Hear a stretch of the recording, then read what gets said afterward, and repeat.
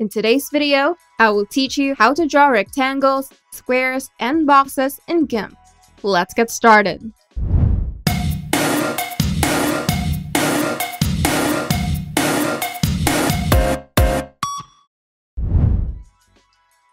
Creating shapes in Gimp can be achieved through various methods, and each method offers different possibilities.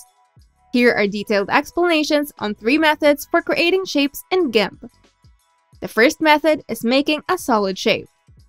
First, create a selection by switching to the rectangular select tool, or simply use the shortcut key R. Click and drag on the canvas to draw a rectangle or a square.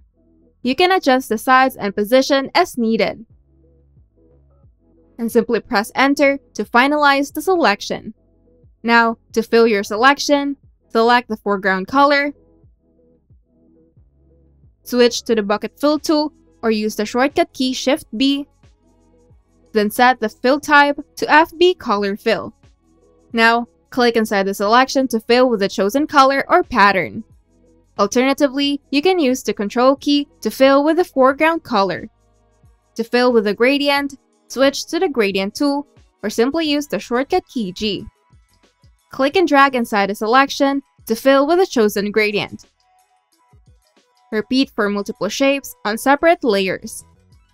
The second method is by making an outline shape. First, create a selection by using the Rectangle Select tool, and to apply a stroke, open the Edit menu and click Stroke Selection. Now, customize stroke settings in the Stroke Selection dialog box, then click Stroke to apply the stroke. And the third method is by drawing straight lines in Gimp. You can do this by drawing with brush tools. Choose a brush-based tool, for example, paintbrush, clone tool, and the likes. Then click at the starting point of the shape, hold Shift and move to the next corner for a straight line.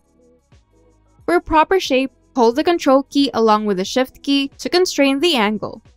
These methods allow users to create rectangles, squares, and other shapes in Gimp with different fill and stroke options. Experimenting with these techniques provides flexibility in design and image editing. If you find this video helpful, make sure to leave a like and subscribe.